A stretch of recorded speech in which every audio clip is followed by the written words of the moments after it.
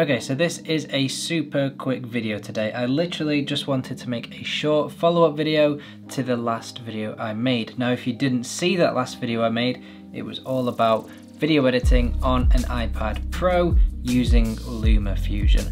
Now, that last video has had an amazing response, so thank you to everyone that has watched it and clicked subscribe and clicked like as well. It is massively appreciated. And if you're not already clicked subscribe, do click that little subscribe button, give this video a thumbs up, and come and be a part of this community, which is growing quite quickly at the moment. I am massively excited about it, so thank you very much. Now, in that last video, I mentioned plugging your iPad into an external monitor, so you could almost use it like a normal computer with a keyboard and mouse. And I had a few people asking me how you actually go about doing that, so that's what I wanted to talk about in this video very quickly.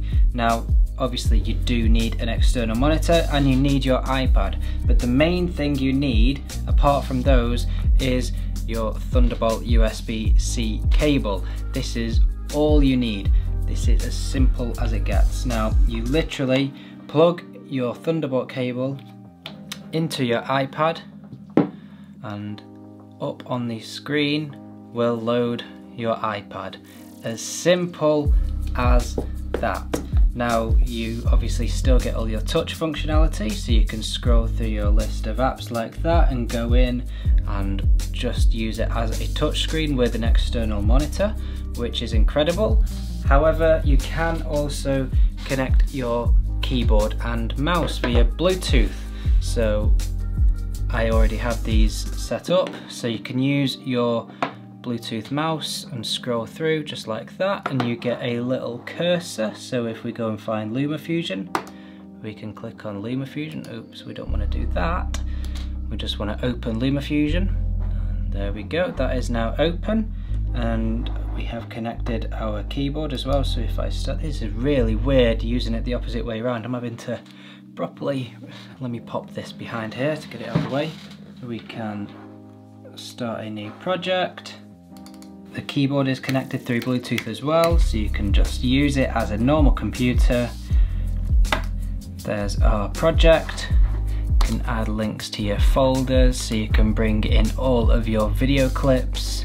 You can just use the Photos app from your iPhone library. So here's a really dodgy clip of me playing golf in slow motion.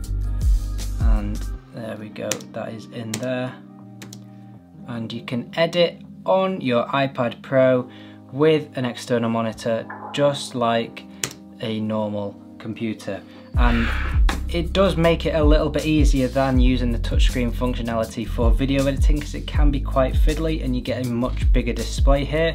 And as well, you can obviously, as we mentioned before, still use it as a touchscreen with the Apple Pencil as well. It is really, really clever, incredibly simple to set up. Now, as you can see here, if I just go into the home screen, you do obviously get the two black bars down the outside, and that is because the aspect ratio on the iPad is different to the monitor, and there is no current setting to be able to change that. However, who knows what might happen at WWDC in a few weeks with the release of the new iPads next week. This might all change again. You might be able to completely fit your screen to your external monitor to get rid of the black bars and make use of the whole screen. We might have a completely different look. We might even be able to use Final Cut on the iPad. That is what I'm really hoping for. That is how you use your iPad with an external monitor. It is incredibly easy. You can just use it as you would and be able to do everything you want to be able to do. Now, there are some drawbacks besides all the positives. You do obviously only have the one USB-C port, or if you're buying a new iPad in a couple of weeks, a Thunderbolt port. So if you wanted to plug in anything else, such as an external hard drive, you would need to buy a dongle, so you could plug in your display and your drive at the same time. But apart from that, apart from only having one port, which there are ways around because you can buy dongles, that is it. It's incredibly easy. I absolutely love it. So yeah, go and have fun with iPads and external monitors.